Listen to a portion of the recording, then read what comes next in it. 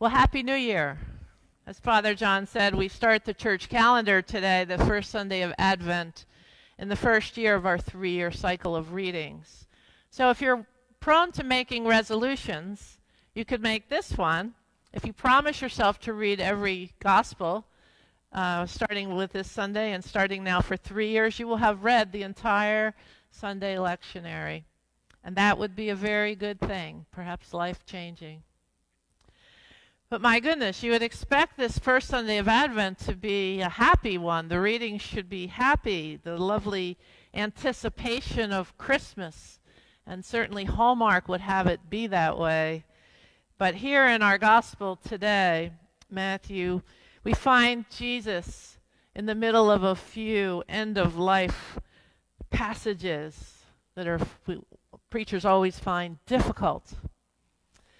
Then 2 will be in the field, 1 will be taken and 1 will be left.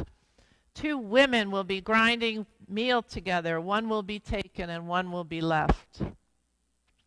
With our Thanksgiving turkey barely digested, we're asked to think about how mortal we are, how vulnerable we are to this unknown date and time when we will meet our Maker, as they say. The season of Advent reminds us that God promised Israel a Messiah, a Savior, and in Jesus, God comes in human flesh to deliver the people from sin and evil. On the other hand, it's also true that Advent calls us to anticipate the day on which Jesus returns as King of Kings. He will put all that resists him, even death itself, under his feet. And Jesus warns that this will take people by surprise. And the point is, we should be ready at any time. And we'll talk a little bit about that today, our readiness. Now, there are a range of beliefs about end times, and a range of beliefs would be consistent with phrases in the Bible, and it's not explained really explicitly. And this is one of those issues that it depends on which passages one emphasizes. So personally, I have a hard time believing there will be one last judgment day, such as depicted by Michelangelo in the fresco at the altar of the Sistine Chapel, the Last Judgment. Rather than taking that literally, I prefer to view today's passage as a message that God's radical claims are on us here and now. Each day is a day of judgment, so to speak. I ask myself, am I making good on my vows to work for God's kingdom? Am I living in the way of Christ? Have I allowed myself to be distracted by selfish cares? Am I alert to see where Christ arrives in my life, breaking through time and space to be present in my life and the life of others? How am I walking in God's light now? There is power in walking in God's light now. You may know that during the week I work as a chaplain in a retirement community, and I'm housed largely in the assisted living building. So I spend a good part of my day with people in their 90s. And this passage speaks to them often because they feel closer to death. They often quote the phrase, not knowing the day nor the hour.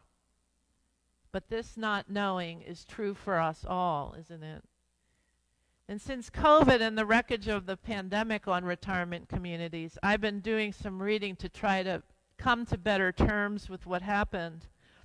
And one writer, Kathleen Dowling Singh, she wrote a book called The Grace of Aging. She's really captured my attention. She encouraged us to open deeply to the truth of our own impermanence. She writes, many of us still cling childishly to so much that is unreal and inessential. Many of us still cling to reputation, to imagined security, to unexamined habits of attitude and behavior, and to self-image. And she encourages clear-eyed acceptance of the way things really are. She feels it's only by embracing this on a gut level that we can best use the time that we have. And we all have reservoirs of fear, some large and some small and subtle, around entering our last years. What will aging do to me, to my body, to my mind? Will I matter to anyone? Will I be a burden? And how will I die? We do not know. We have no clue what these years will hold. We have no clue what will happen tomorrow. The moment that changed everything usually arrives unannounced, like the plucking of the person from the field or the plucking of the woman from the hearth. But in our heart of hearts, we do know a few things. I often visited a man named Charlie. At 95, Charlie was a widower who came to assisted living after the death of his wife, who he loved dearly, still spoke of her. One day he was weeping softly and said to me, "Chaplain, why am I still here? Why doesn't God take me?" And this, very poignantly and sadly, is a fairly common question that I get from the residents. It was his habit to tell long stories, and I enjoyed these immensely because it was another phase of life, another slice of life that I had never known. He grew up on a farm in Idaho in the early, part of the 20th century. He had rough winters, the lack of electricity. His father worked on a railroad, so he was basically raised by his mom and grandmom, who made sure that he got to church every week. He also attended our church service every week. Eventually, he met a girlfriend in our building. Yes, it happens. And everyone was so excited for this budding romance. But one day she fell, and she declined rather quickly. And it was yet another loss for Charlie. We talked about the fact that even though he doesn't see his family a lot, he still is the ballast that holds them together. We talked about how he greets people each morning as he sits outside reading the newspaper on warm days. We talked about his deep bass singing in our church service that encourages others. There is power in walking in God's light now. I left and I said that to him. Later that day, and with a big smile, he started bellowing out a song, and he said he learned it back in Sunday school in Idaho. Brighten the corner where you are, brighten the corner where you are, even from your humble hand the bread of life may feed, brighten the corner where you are. I don't think it's one that we know, do we? That was an old oldie. The day after Charlie died, I was talking to his daughter, and I told her this story. She smiled, and she said, as she was driving home after his death, in front of her appeared this most magnificent sunset. It was all white and all silver, and she called it a triumph. And she said to me, "He's definitely brightening the corner where he is now." As a chaplain, I'm mostly a listener, but I try to hold this one thought in my mind as I listen. How is this person living in God's light? To me, that one thought gives one purpose. I can't say this to them in so many words, but sometimes I get to be a mirror where I reflect that light back to them. We learn from today's passage that uncertainty is okay. It's not a sign of wavering faith. Rather, it's the nature of our existence. We can't know the day or the hour, but Jesus does call us to a life of work, activity, here and now, in a spirit of wakefulness and watchfulness, as the hymn said. Do what you can in a spirit of hope and trust. Now, last week we did a little quiz in conjunction with tending our soil. We ranked a list of values in terms of what we think St. Anne's values are. And there was a list of about 15. And I was doing the little tallying, and there were 2 overwhelming, hands-down winners of that list of values. One was faith, and one was caring.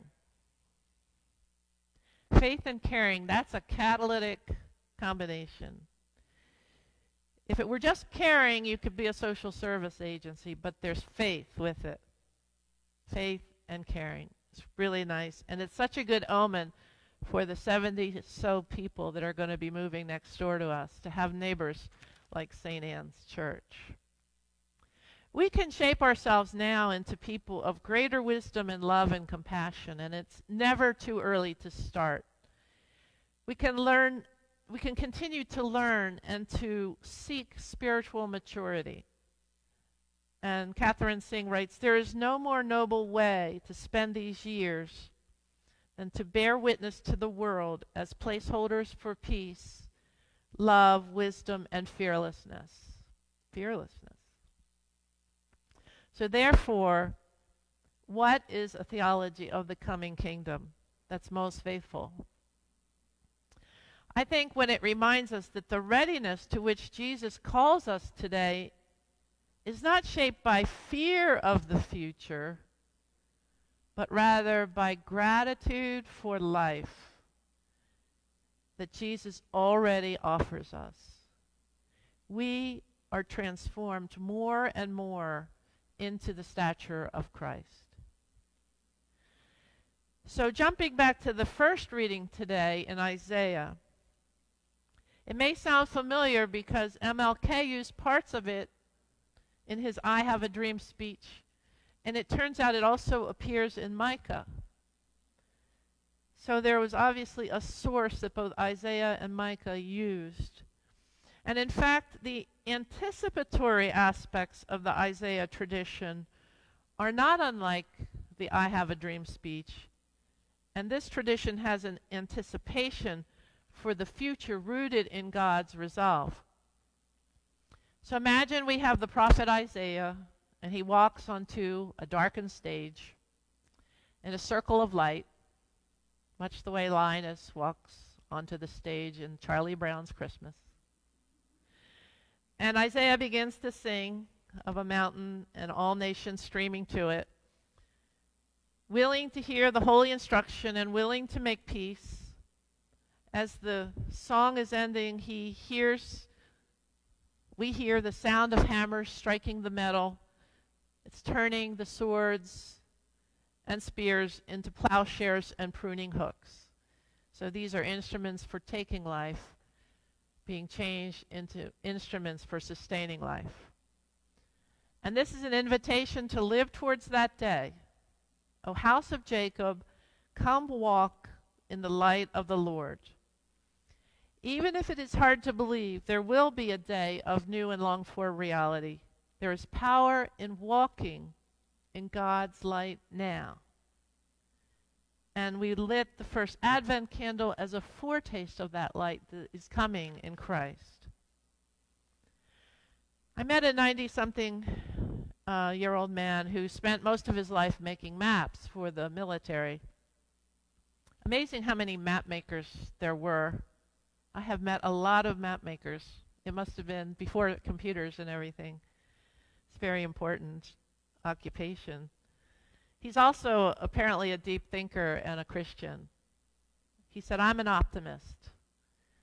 Despite global warming and economic problems and political calamities, he still believes that because of the internet and the great signs of cooperation and advances in our understanding of each other, on a grand scale, we are headed to what is called a second Renaissance. Those are his words. I'm so grateful for this prophetic vision. It's refreshing, and perhaps we should embrace it. We don't often hear those kind of optimistic visions. Isaiah's time, too, had its own difficulties, with the Assyrian Empire threatening both northern and southern Israel. God's reign will be established for all to see on Mount Zion, the mountain of the Lord's house, the temple. All nations shall stream to it. It's not so much a political claim, but a spiritual one. There's geography, yes, but the mountain becomes a metaphor when we read about God's ways, God's paths, God's instruction, God's word from Jerusalem. All express the direction that comes from God. All counters the alternatives that come from our secular world that can be self-centered and based on greed. God is the true source of guidance, and we are reminded in Advent that God's word becomes incarnate in the baby Jesus. Isaiah's oracle gives us hope. O house of Jacob, come, let us walk in the light of the Lord. Doesn't this invitation remind you of the hymn, Come, let us adore him? We need to be reminded of the light that is coming in Christ at Christmas. We reenact this process every Advent. We have the light of Christ already, but we reenact it so that we can contemplate it once again at each phase of our lives and mine it for new discoveries. So in Advent, we lift our sight beyond the challenges and crises of our time. We participate with the generation since Isaiah in the hope for a world transformed by peace. Amen.